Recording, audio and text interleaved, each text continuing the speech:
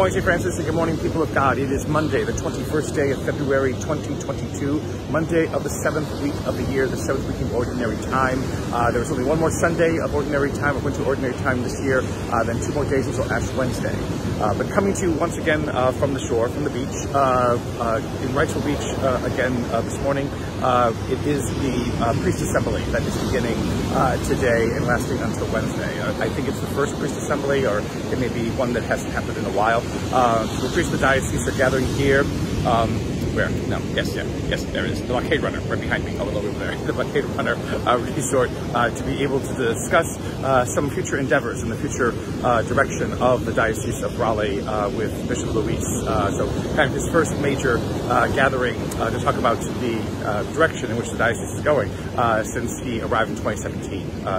Again, this great 5-year turn, this 5-year move that Bishop Luis is making. So the priests are all here, or they're coming here today, and then we'll be here until Wednesday in meetings and conference and things like that. But it is the beach, and it is nice. It's wonderful to be here. So the readings for today, the first reading, again, the letter of James, just continues. Again, the wisdom that James gives in today's readings is wisdom itself, speaking of where wisdom comes from, and what wisdom leads to.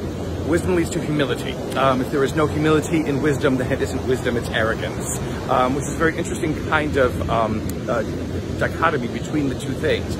Arrogance is wisdom without humility, and the sense of that kind of lack of humility can often raise questions that are not easily answerable, or conclusions that are detrimental and harmful to us as human beings.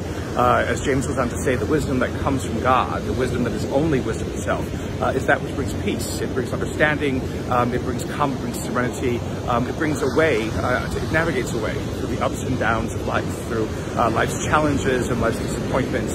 The wisdom that comes from God helps us to see clearly. It helps us to understand more and more what it is that God is doing with us, even in these times that are most difficult. That kind of wisdom is the wisdom that we yearn for, the wisdom that we pray for, the wisdom we as believers hope give in evidence to the world. In the gospel today, we did not come together on Saturdays, because St. Francis didn't have anything on Saturday except for Mass in the evening. But it would have been the Transfiguration account from Mark's gospel, what the reading is today, the continuation of that, is Jesus and the disciples, Peter, James, and John, coming down from the mountain, and they're met with this great mob that is arguing and screaming and yelling and what they're doing, because, again, there's another demon, because there's always demons in Mark's gospel, and here's another one who possesses a boy, it says, and the boy is mute, and the boy cannot, he foams at the mouth, and he cannot stand up straight, he gets thrown to the ground, and things like that. Epileptic fit, whatever, it is, they try to help the boy, and they can't. And Jesus kind of gets angry at that. And it's interesting that Jesus gets angry at their inability to help the boy. Because again, what it demonstrates, or what it says, is that we possess something inside of us that can help, that can make this better, and yet they don't know how to use it, they don't use it well, or they're using it incorrectly, or whatever it is, and Jesus just gets fed up with it all. And so Jesus then basically dispels the demon, and saying basically that anything is possible for God, or anything is possible with prayer, with faith. And the thing is that he's saying these people who are trying to help this boy don't really have faith. Either they're trying to manipulate things, they're trying to do magic, they're trying to do something, but it isn't working. And Jesus is able to finally release the boy from whatever pain and suffering he is experiencing.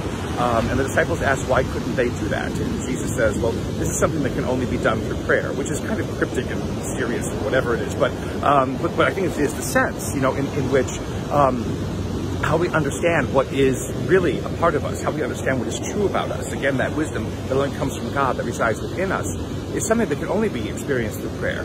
Be experienced through that time of peace and separation, and trying to make sure that we give ourselves time to reflect and to meditate and to think about just what we are capable of. If we just keep running around like chickens with our heads cut off or something like that, nothing can be accomplished, nothing can actually be done that will be for our benefit. Through prayer comes that wisdom that only comes from God, that brings understanding, that allows us to see life in its fullest, be able then to reach out through that fullest to those who need our help. And the Lord give you his peace.